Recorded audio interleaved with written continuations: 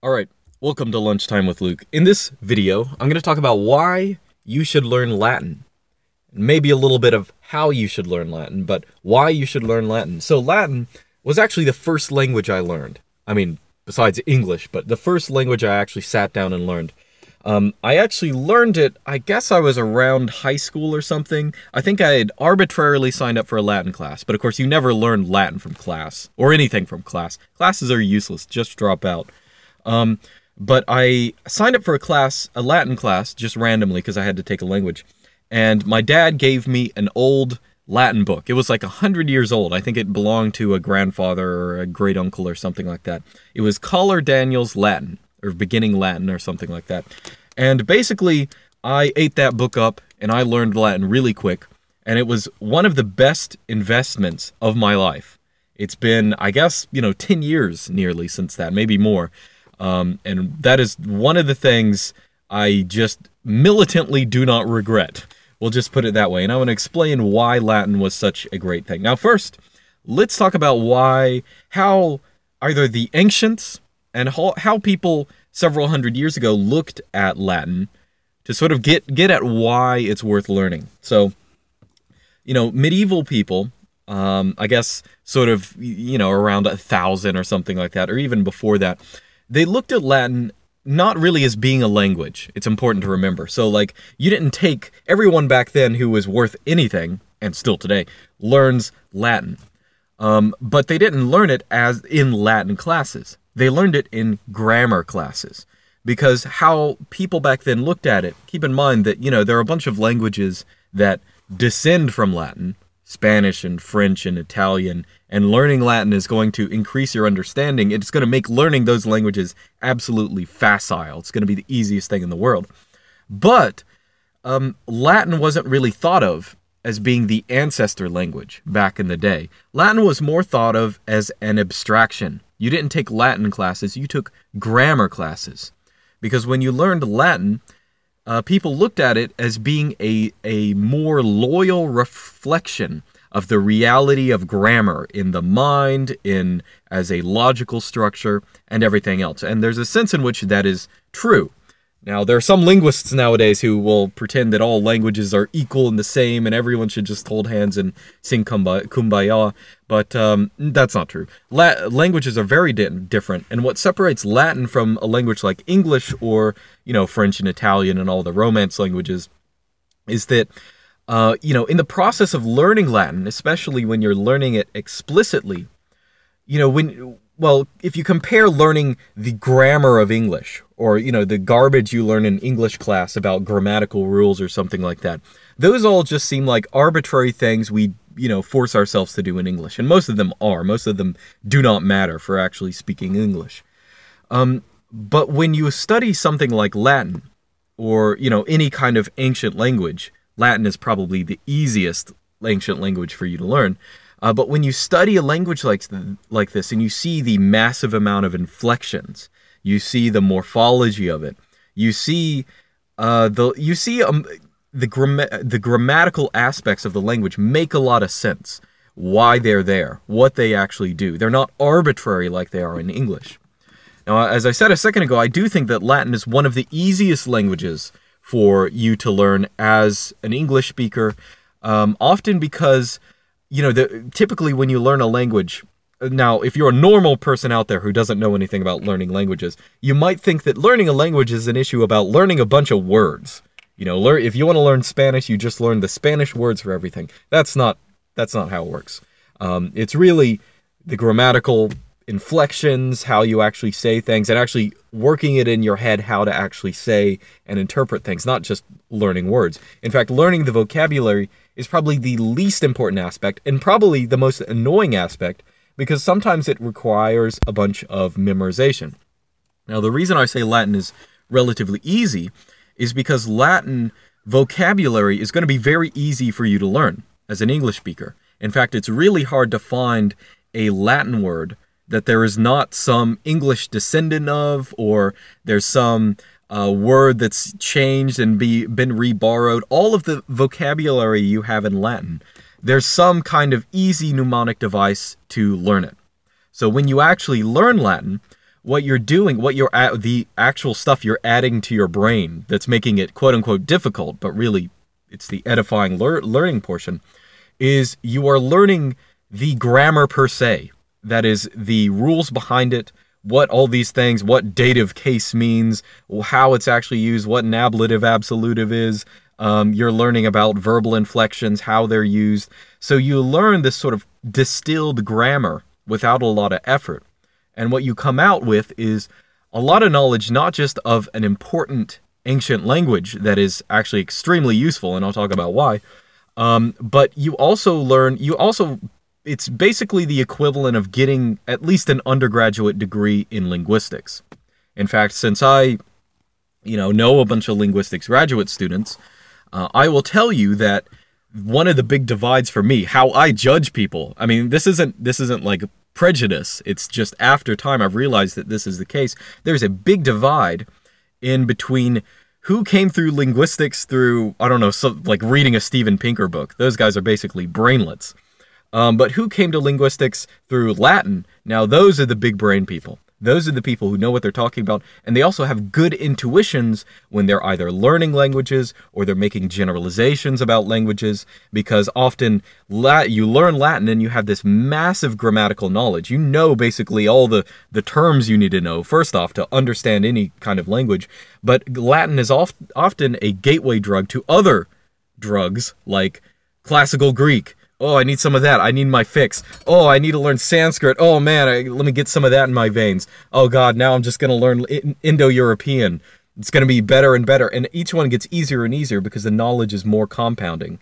In fact, when you get to something like learning Latin is nice, and, thousands of years of teaching it, we have gotten it very systematized. Learning Latin is pretty easy. Or pretty systematized, pretty efficient, But then you learn Greek and it's a little disorganized, or Sanskrit is a little more disorganized if you learn it, from an English book. But then you learn Indo-European and everything falls into place and everything works. So anyway, right now I've been making the case in terms of how it increases your knowledge. It makes you better generally as a mental habit to learn Latin. But it's also in terms of what is written in Latin. It is fantastic to know. Now, a lot of people will associate Latin with, the classics. You can read the classics, and that's true. That's why a lot of people learn them. But I will say that for me, what has been far more useful is the stuff written after the classical era, the stuff that's written in the medieval period or the Renaissance period. And I say this because, one thing, this is like Red Pill 101 about history. The things you learn in history books are a very small segment of what's going on. When they're talking about the important documents written, the important thinkers, all this kind of stuff, you're getting like what people nowadays happen to remember. And that's going to change. In 10 years, that's going to change. 10 years ago, it was totally different. So the reality is, during this period, let's say me, when I was doing linguistics research, there are so many ideas that come up as we think these formal ideas are totally new. We came up with these brilliant ideas. But then you read these documents written in the medieval period, and which are all written in Latin, and there's no translation of them. There are a couple major works translated, but I'm talking about the real stuff that's hard to find. You read that kind of stuff and you realize how non-insane these people were, that they pretty much saw everything that exists nowadays. They've already noticed it, they already know about it, and it's there, usually written in Latin. So there are all these there's so many times in my life where, I look to these either medieval or sometimes Renaissance stuff written in Latin that there's no translation of, and there's not going to be a translation of, and you find all this great stuff. Someone I've talked about on my channel before is actually the economist Joseph Schumpeter. Now, Schumpeter, he also knew Latin. I mean, he's not known for that, but he wrote a history of economic thought. I forget exactly what the book's title was. It might have been History of Economic Thought, where he actually read some medieval and Renaissance literature written in Latin that really no one was out there. I mean, it was out there, but no one really knew about it because it was written in Latin. And he discovered all kinds of stuff. He discovered precedents to all kind of modern ideas. I think even Redditors know better than to say that there was a dark age. I think people understand that that's like a public, a popular myth. There's no such thing as a dark age. People didn't forget things. People didn't, at least intellectually. There were demographic changes, but there weren't intellectual changes. Really just that entire period where people were writing in Latin. Modern people are just too dumb to read, oftentimes. And once you start reading it, you realize, wow, there's like an entire, it's like uncovering like another universe and seeing all this great stuff that's written in it and just being amazed that like so many people don't know what's out there. Some of the best works of Western philosophy, people think, oh, wow, the classics are great, or wow, the Enlightenment, man, that's like brainlet tier. If you like that stuff. But the scholastics, man, in the Middle Ages, those are the biggest brain people out there. And even if we don't remember a lot of these guys, they had huge influence. And reading that stuff in Latin is great. So anyway, that's just been a minor thing. And keep in mind, I didn't, want to study any of that stuff when I learned Latin. I had no idea. I was doing it sort of for fun because I enjoyed it. But once I did that, I realized, wow, there's all this stuff that is like quasi-hidden. Hidden from view, hidden from modern people, but it's great, and you can get a whole lot of stuff out of it. And I mean, I've only scratched the surface, even in terms of the fields that the fields that I'm interested in. So anyway, I will say, how do I recommend learning Latin? Now, I will say there is an advantage for some people to learning Latin because there are no native speakers of Latin. So you don't have to, if you're a little nervous about learning a language, Latin might be a good place to start because you don't have to worry about, people laughing at you because basically everyone, it's rare for people to actually speak it. Some autistes do, but it's rare for people to speak it, and you don't need to feel like, you can go at it as mentalistically as possible if you want, if you prefer that method. Now, when I was learning Latin, I will say, I was in a mindset, for a period, Latin, when I was around 16 or so, Latin just was like everything I did. I wasn't like that much of a nerd about it, but, when I was out in the wild, I would, if I heard a song, in my head, I would translate it into Latin, just as a mental exercise. Or you have to sort of be in that state where you're starting to think in it, you're starting to really be able to use the language. That I find that a very helpful mental habit. But in terms of what books to use to learn Latin, again, I think I mentioned at the beginning of the video, I learned Latin from Collar Daniel's book, which is around 100 years old. In general, if you want to learn Latin or ancient Greek as well, or a classical language, get a book that was written at least 50 years ago.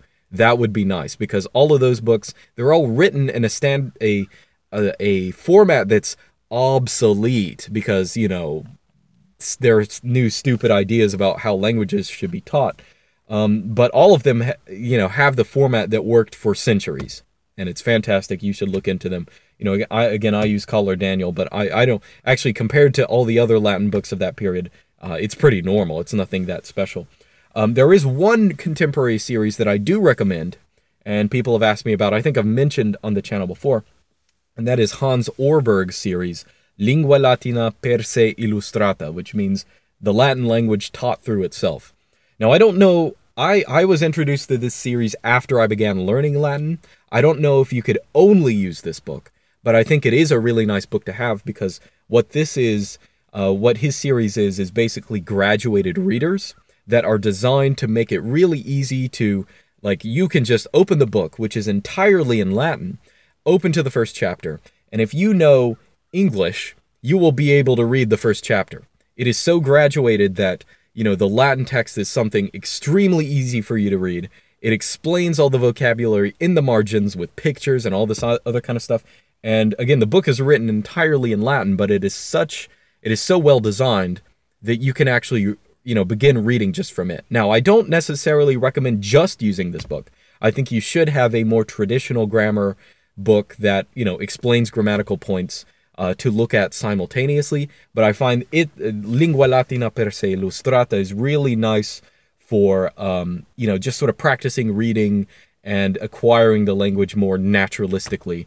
So that's something to look into. And there are also audio recordings for at least the first book You can definitely find them on torrents. You might be able to find them. There might be some place where like they're officially selling them, but you should check those out as well. So anyway, there are other reasons to learn Latin, but those are just the ones that popped into my head, at first. But I strongly recommend it. If you have any questions about it, you can feel free to ask. You should learn Latin and then see where it takes you. It might take you to learn Spanish and French and Italian, because those will be extremely easy once you learn Latin. It may take you to learn other ancient languages, like ancient Greek, Gothic, Sanskrit, all the other Indo-European languages that Latin is also useful for. It may take you to, do stuff in linguistics. Either way, Latin is the best starting point for a whole bunch of different things that you don't even expect. You might not even expect Latin will give you something, but it's one of those things that I discovered, and I am continually, reaping the benefits of learning it. So anyway, that's all I'm going to have to say in this video, and I will see you guys next time.